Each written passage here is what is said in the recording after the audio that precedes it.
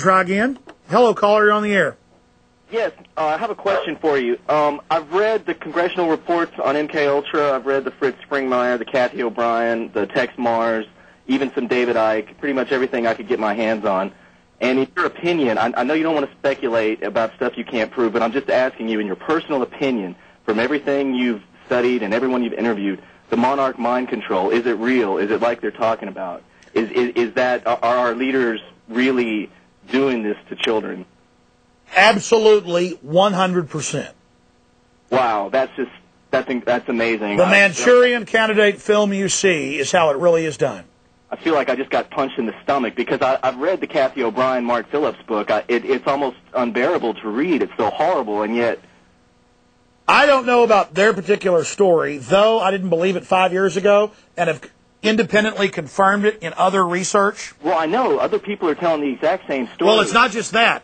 I keep running into things that, in just obscure places, mainstream news reports, that fit with their story after the fact. Can you give me an example of that? Yeah, take Senator DeCamp's Franklin cover-up book. Yes, I've heard of that. I'd like to read it. I've interviewed him. There's a text of the interview on the website. Again, it's a complex discussion, a complex topic. But, look, the ninja 1,000 years ago in Japan could take somebody, drug them, give them prostitutes, train them for decades. They'd go commit an assassination, and 100% of the time commit suicide. The Order of the Assassin did that in the Middle East also. They did, exactly. And so just social control, just elite training, you're the elite, this is what you're doing, can make a kamikaze, can make a ninja. Now that's ancient technology. Yes. You know, public mind control in southern Mexico, 500 years ago, a mother would bring their child to have their heart cut out and was happy to do it. That's old-fashioned mind control. With PCP, LSD, electroshock, they can't do it in 3 days like Manchurian Candidate says. It takes at least a month. You can make, if the person has the right mindset, you can make somebody do exactly what you tell them with keywords. They will compulsively do it. And it's a real science. It's congressionally admitted. And so, yes, sir, it's the real deal. And it's funny in the Manchurian Candidate that I saw and thought was pretty good Sunday night. And by the way, the producer and the director said in a Variety article, that this is what they really think's going on. This is what they think's real. So they believe it too. It's part of the awakening process.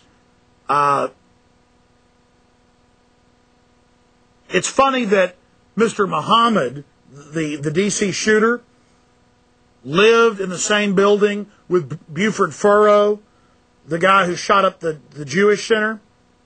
And Mr. Furrow lived at a time in Houston a few years before that with Larry Ashbrook that shot up the Baptist youth meeting 5 years ago in Fort Worth, killing, I think it was like 15 people. And all these guys are interconnected, and they're all Gulf War veterans. They're all in the same, or military veterans. They're all living at the same military bases for some reason. They all have McVeigh was a Gulf War vet. The same story over and over again. But you're going, well, that's stretching it. Let me give you evidence. And in the time constraints, I'll just give you 4 or 5. Larry Ashbrook was a military veteran, hung out with another admitted mind control individual.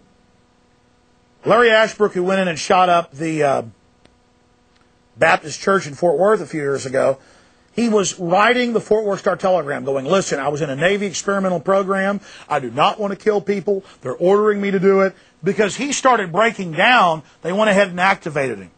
And then he did the disposal mechanism and blew his head off.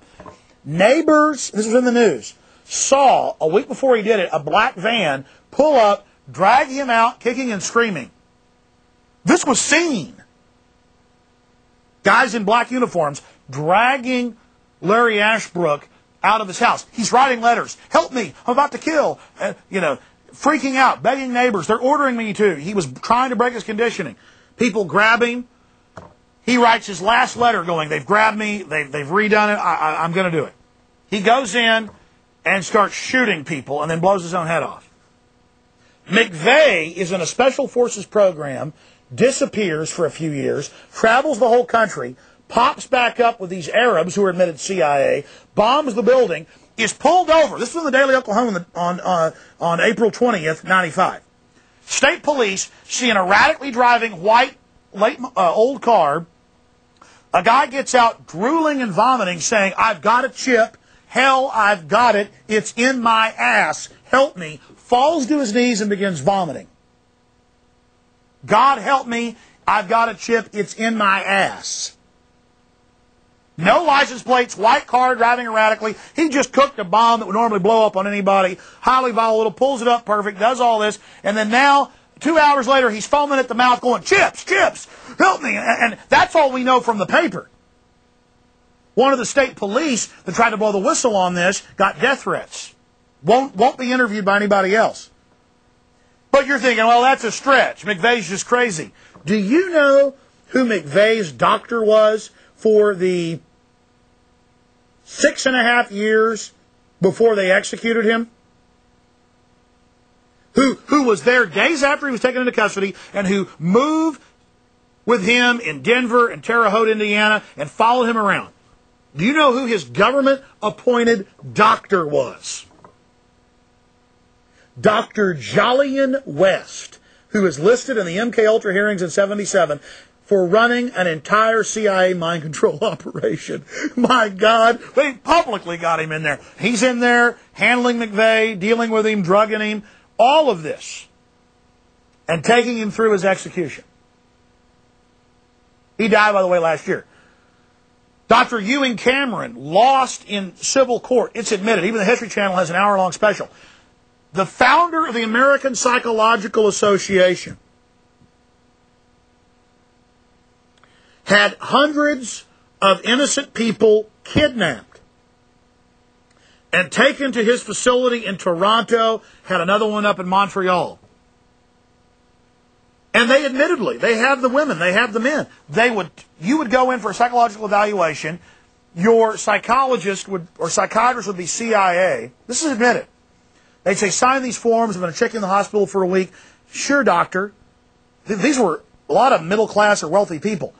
They would sign the form that allowed them to be taken away. They'd disappear for a year. They would come out with a new personality, new name, and they admittedly, PCP, LSD, electroshock, audio recorders, headsets, 24 hours a day recording who they were, what they were going to do, keyword triggers.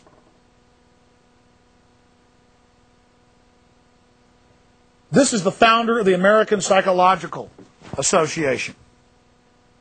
So I hope that answers your question. Is mind control real? Well, the Nazis, just with social programming of "you're the elite, you're the men, we're defending the Reich," stop that Jew's brains out. They call it the cement of blood. They would do it. Shoot that baby in the head. Stick a water hose down that woman's throat and blow her guts out her hind end. "Yes, sir. Heil Hitler Führer," they would say. The ninja, train for 10 years, commit a murder, and then commit suicide. Stick a knife in themselves and just with normal conditioning and programming. Just with social peer pressure. Stick a knife in. Drive it up. Seppuku. But in 2004, the government can't do that. Doesn't exist.